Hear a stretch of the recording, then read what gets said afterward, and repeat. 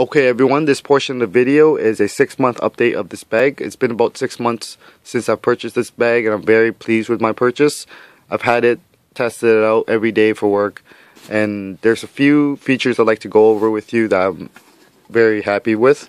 First off, there's 2 cup holders like I mentioned earlier, which is great, but this strap here on both sides serves as a multi-purpose strap. So if you have a higher drink bottle, it will lock it in place or help lock it in or hold it down for you, both sides.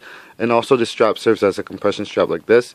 So if you have quite a lot of stuff in there and you want to compress it down so things don't wobble or move around while you're walking about, so that's really good. And also I've had this bag like it is right now, packed with full of stuff, my hard hat and my lunch and all my gear and tools in here.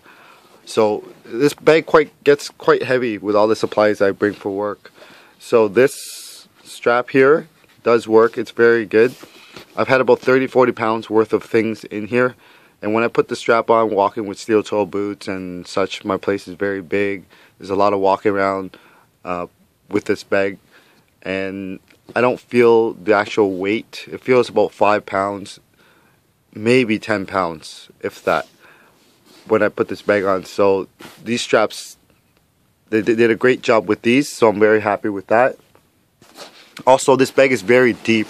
I've fit quite a bunch of things in here, and some things that I didn't really know I had them. I thought I lost them, but they were at the bottom of the bag. I had to go through it. So there's a lot of digging through this bag because it is very deep. It holds quite a lot. And these straps here, I gotta say, they are very useful, very good to have. I'm not sure about fitting a large sleeping bag in here, but anything else should be okay, like a medium size or even a kid size bag. It's not classified as an actual true camper bag or hiking bag or anything like that, but having these straps even in everyday city life is very useful. I'm thinking of attaching my hard hat to this, so this takes up less real estate inside the bag. I'm not sure how that will look.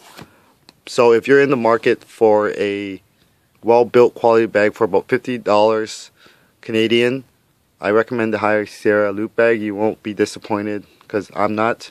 I have other bags I use for other purposes, but for a work heavy-duty industry, this bag serves very well and it does what it promises. Thank you for watching, and we'll see you next time.